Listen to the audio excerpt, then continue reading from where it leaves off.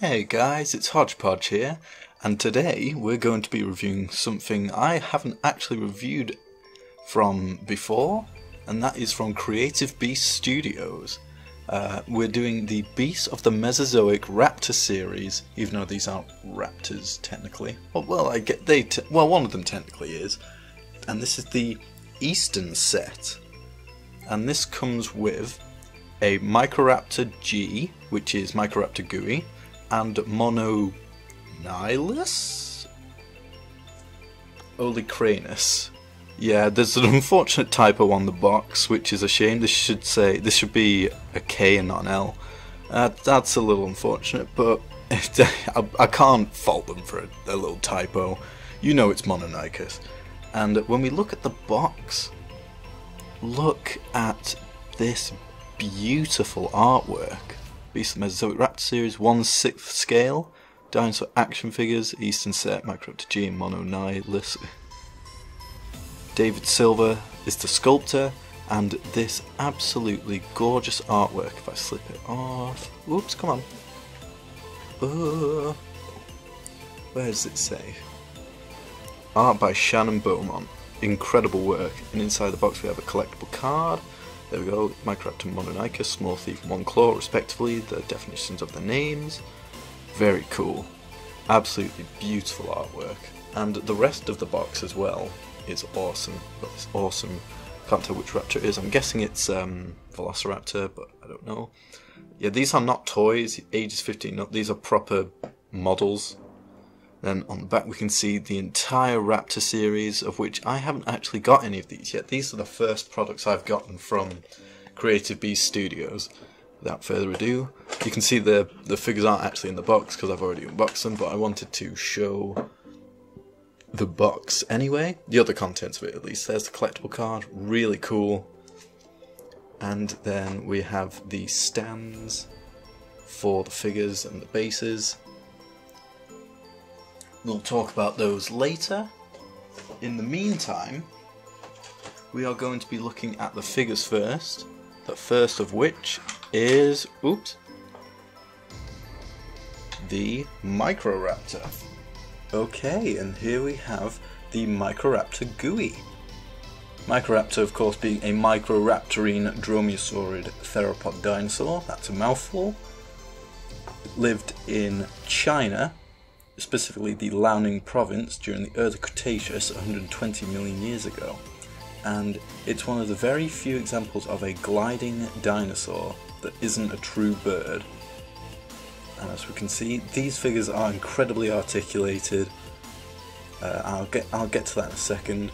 But look at the sculpt, accuracy, basically nothing to be said. Got an articulated jaw. Get a closer look at that. Oh, there we go. Apologies if you can hear my dogs in the background. The eye, they almost look a bit cartoony. I think it's just mine, this one looks a bit silly. The interior of the mouth, look at the sharp little teeth, beautifully done. Got a little tongue in there.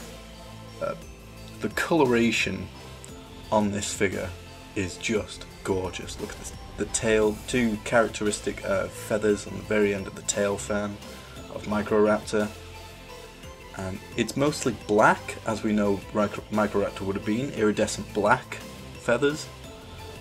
But we've also got these gorgeous blue and white to highlight this. I think the idea of these two is that these are meant to be male counterparts, and the females are the ones that came with the scenery sets, like the Microraptor came with the forest accessory set. I didn't have that, it's a little bit pricey for me.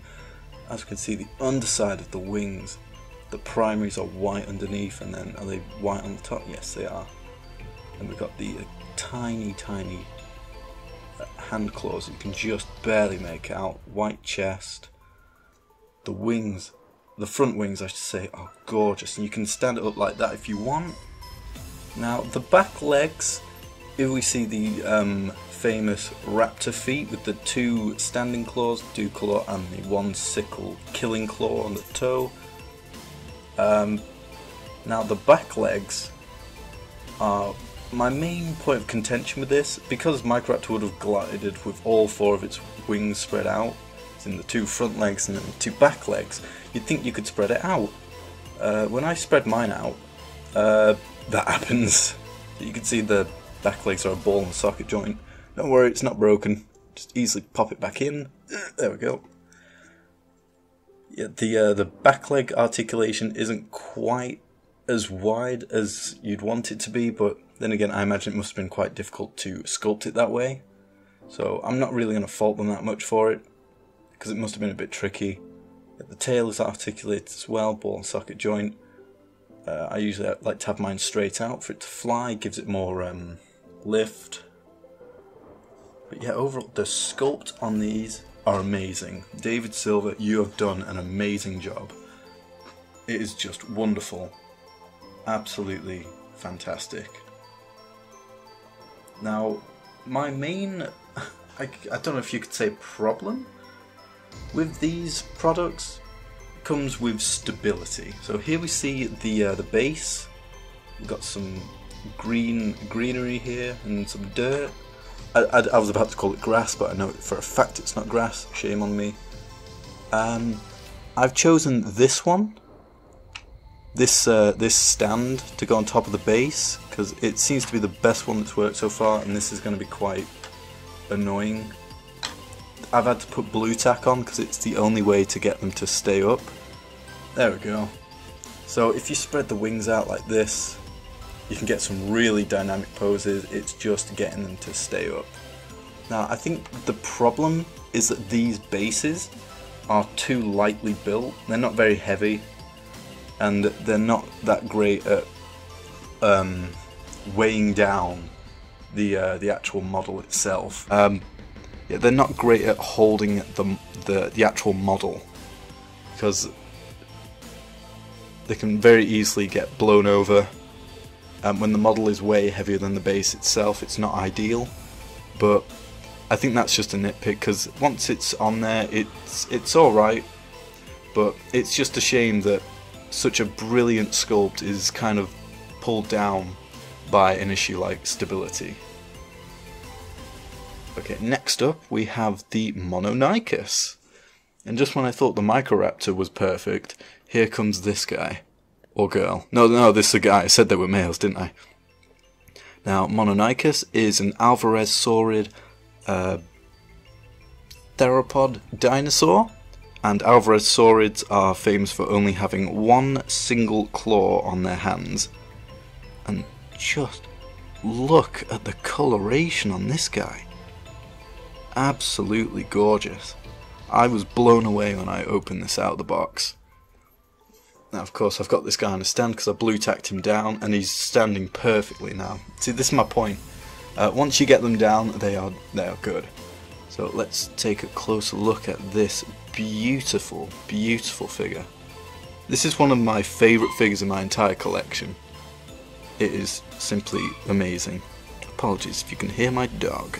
So we've got neck articulation, articulated jaw, the eye looks wonderful, and the colours, look at that beautiful red.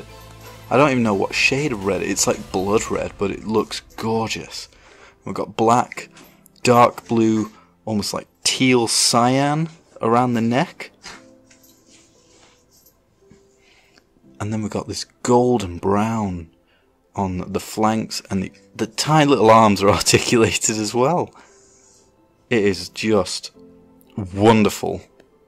And then dark brown on the legs. The legs are articulated, but I'm a bit hesitant to move them right now. So yeah, this one doesn't touch the ground, that's why it needs the base. Oh, you can see it wobbling now. The other one does also move, but I'd rather not move it right now. And then look at this tail. It is just amazing, this big tail fan. Very big, poofy. Wonderful, absolutely gorgeous. Light brown underneath, almost black on the top. Incredible. Now watch, I'm not going to be able to get it back on the base now. There we go. Just wonderful. And like I said, it's just such a shame that it's brought down by stability. But that is the only problem with these two amazing amazing sculpts. They are beautifully sculpted, beautifully coloured, and how often do we get an Alvarezsaurid figure? In fact, how often do we get a Microraptor figure? Not very. And it is so nice to have them. Granted, once you've stuck them down. Now, in terms of the height, we're looking at about, well, for this base anyway, there are also, there's also the really long stand that you can have. Right, this is going to be a disaster. This one right here, you can see this very long rod. I haven't used that because of the issues I've talked about with these bases. I'm not confident in them holding them up, and I don't want to risk these beautiful figures getting damaged. So yeah, this is going off of the height. There's also ones that you can put directly into the base, and that's what I used before these ones. But again, the stability. These are the best ones I've worked. These middle ones that hold them by the chest. So in terms of the height, about 10 centimeters exactly for the Mononykus, and the same for the Microraptor. Now, length is a tricky one, but for the Mononykus it's about 15 centimeters, and the Microraptor about just shy of 17 centimeters. And in terms of the width, oops, oh, he's going.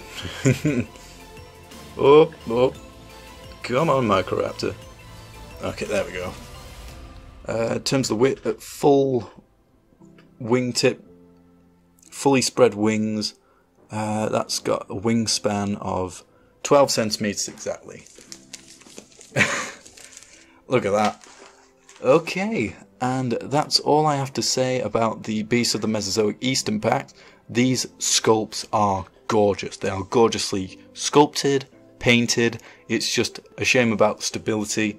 Hopefully, because this is their first run from Creative Beast Studios with these products, hopefully in the future they will provide more stability options, or just improve the stability overall. But that is my only complaint about what are wonderful, wonderful figures. Okay, thank you guys for watching, and I will see you guys next time. Bye bye now.